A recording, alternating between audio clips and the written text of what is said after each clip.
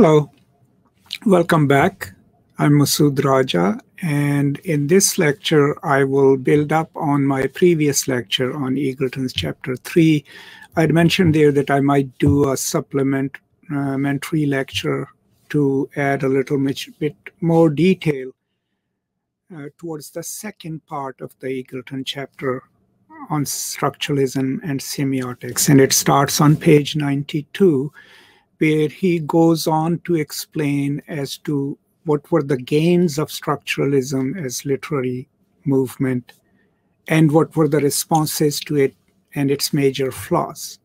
I briefly touched upon them in the previous lecture, but I thought I should build on that and see how Eagleton argues his point. So on page 92, he starts with, and I quote, "Loosely subjective talk was chastised." So this is what he's talking about, structuralism.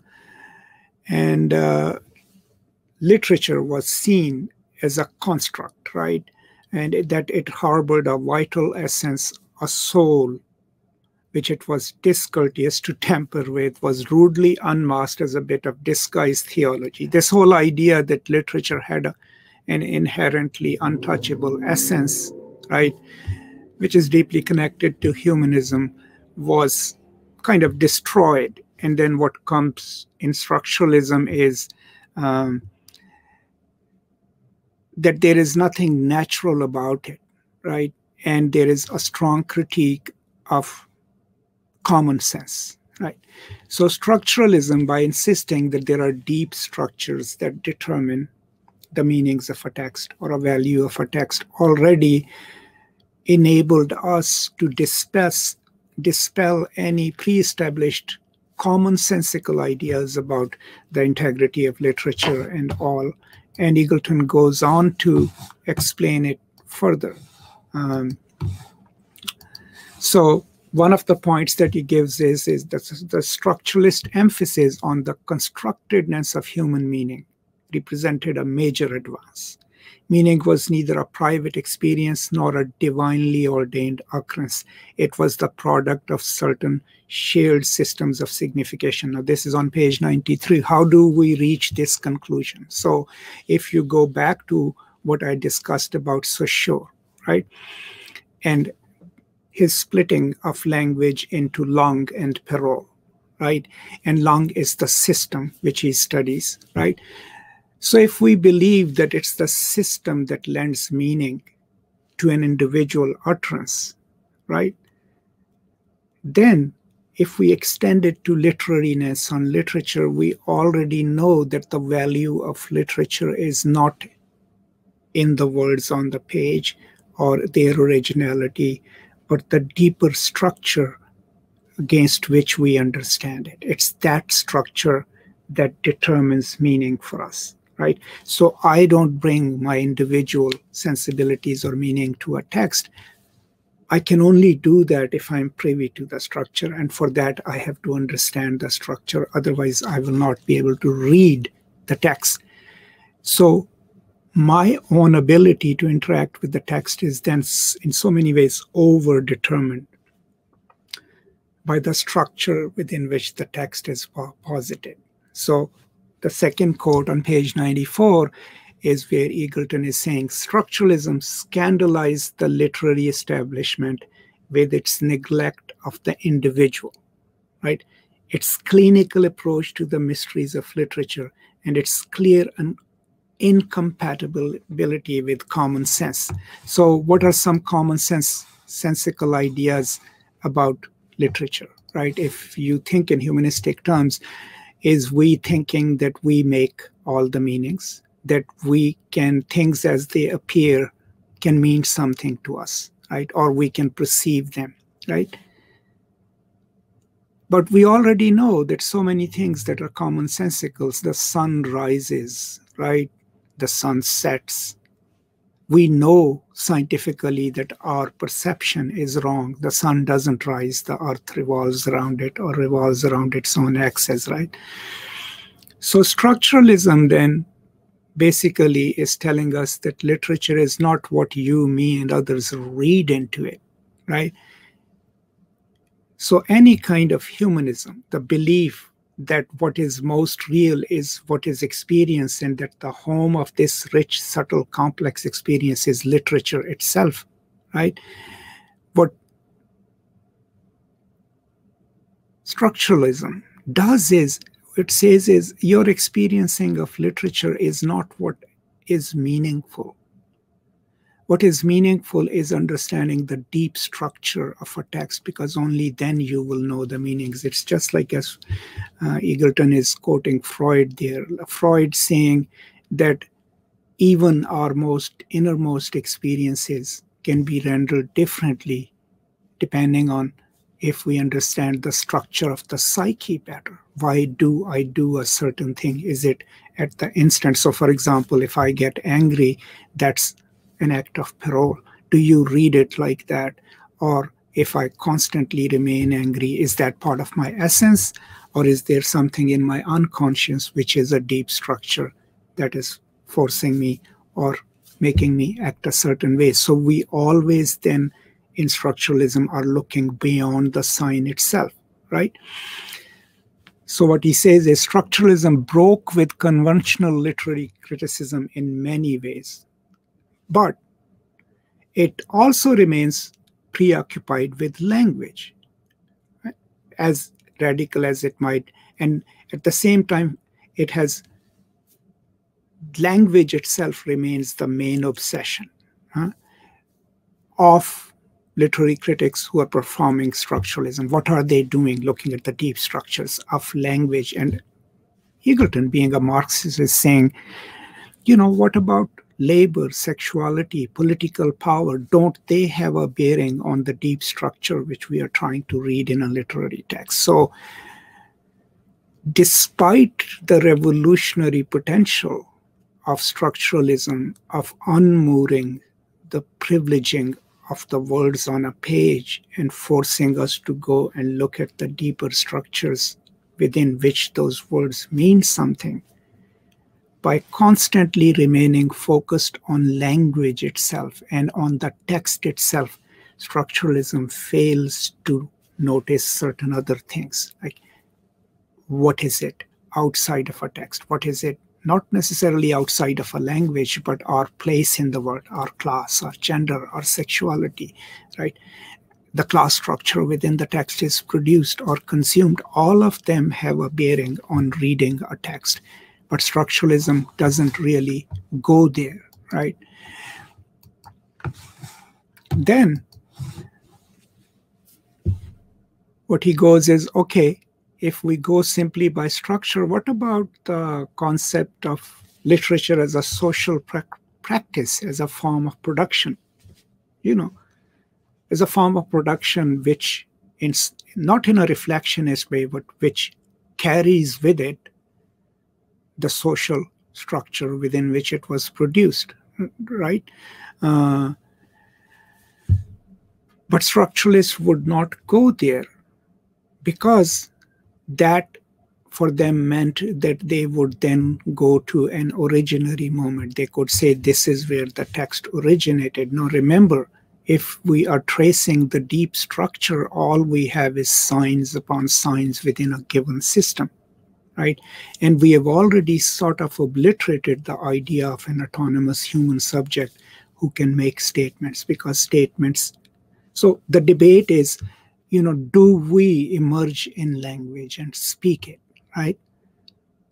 Or do we exist because we have language which speaks through us? So if you have become, as a human being, as a sign who can only be differentiated from others through difference, and if then you can mean only in difference to other signs, there is no possibility of an originary moment when a certain thing starts. And hence, instead of going out and locating the text within the social where it is produced, the structuralists constantly are looking at the text and its structures only. I think that's the point that Eagleton is trying to make over here.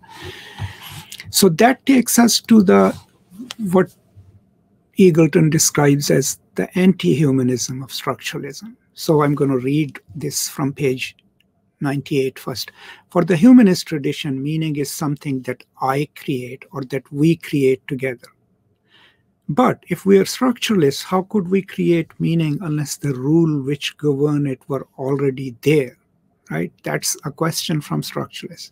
However far back we push, however much we hunt for the origin of meaning, we will always find a structure already in place. This structure could not simply have been the result of speech, for were we able to speak coherently in the first place without it?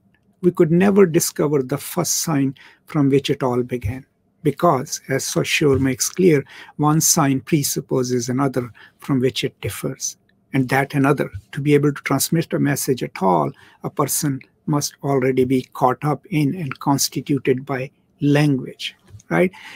So this idea of a centered human being, which privileged my individual language, my individual speech, and hence centered me as a human subject, comes to crisis.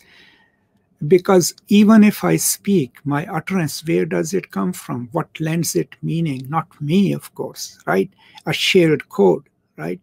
And that shared code is the structure of language within which I speak. So then, in a way, there is no possibility of my own individual utterance because I utter it and it makes meaning. It becomes meaningful because of this inhuman system that exists outside of me. And that is what he means by the anti-humanism of the structuralist movement, right?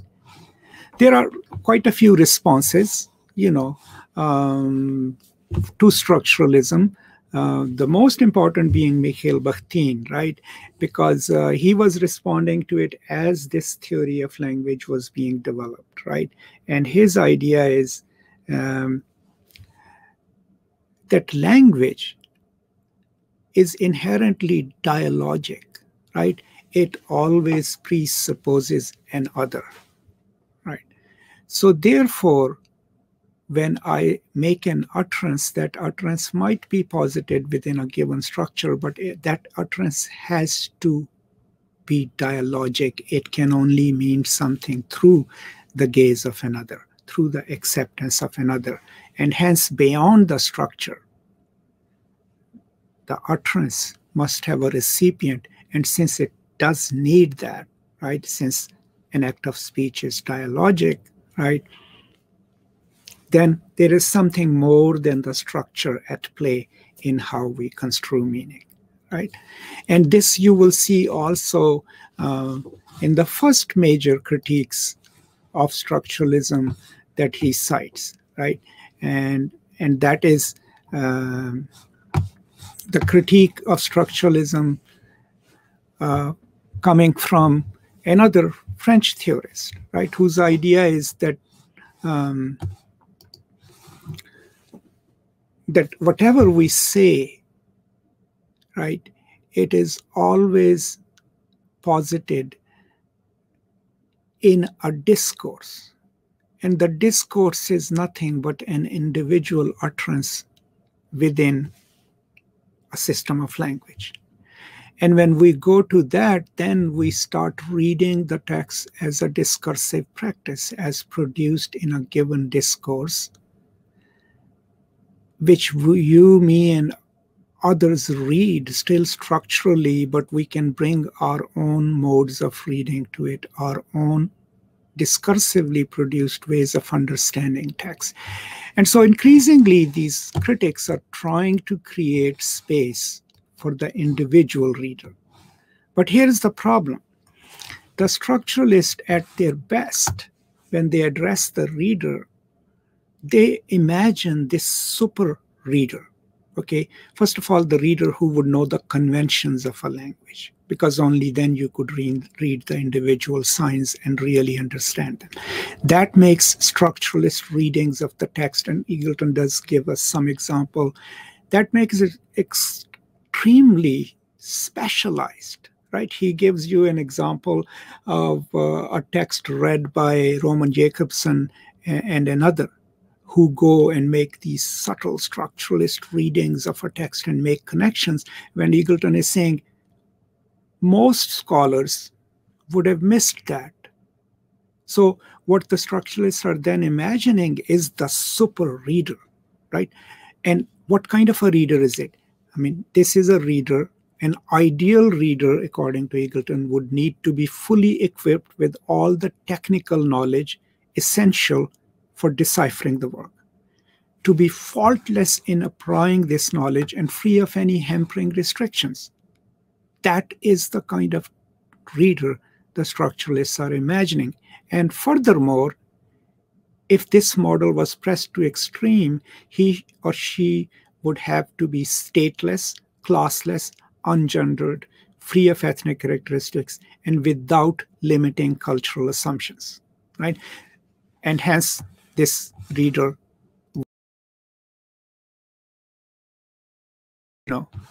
completely independent, right? So let me explain. I hope I have not confused you enough.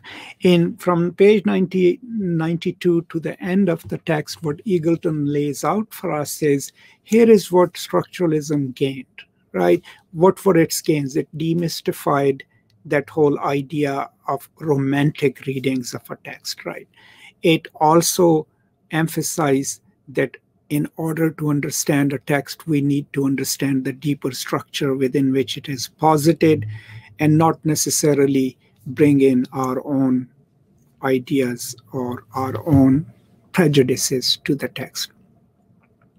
It also enables us to decenter the human subject, right, by suggesting that so much of what we understand and know is determined by the larger structure within which we exist. But in the process of doing that, their extreme focus on language and linguistic structures then makes structuralist readings of the text extremely depoliticized, right? And the kind of reader that they imagine, the super reader, has to be apolitical, doesn't care about his or her gender, his or her social role, or the social role of the act of production itself or material causes. All you do is read the deep structures within a text, right?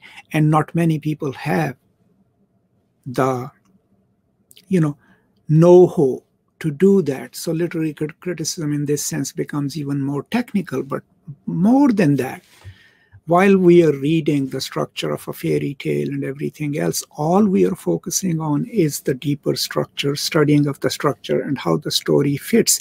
There is no effort here, even though the possibility was there, to read larger social structures and their implications.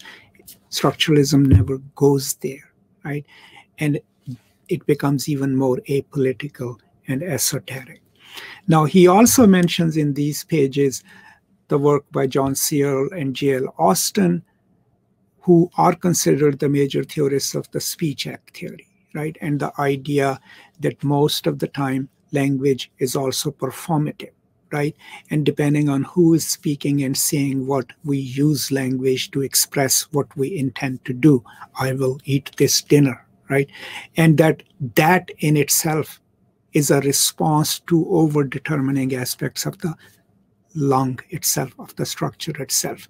So by the end of this chapter, Eagleton has given us then what are the gains of structuralism, how specialized it becomes, and the responses that are developing against it. More prominently, people who have started emphasizing the role of sociality of literature itself, the role of social structures, right? And the role of the location of the text within a given politics. But also constantly the reader is entering the text, but the reader is not entering the text as this idealized individual reader, but reader as produced by the socio-political. But peace and love, and thank you so much. Structures by class, by gender, and sexuality as he or she exists. So that's kind of the entry into post-structuralism. So I hope this part of the chapter, explains a bit from page 92 to the end of the chapter. I'm pretty sure I haven't done a good job of it.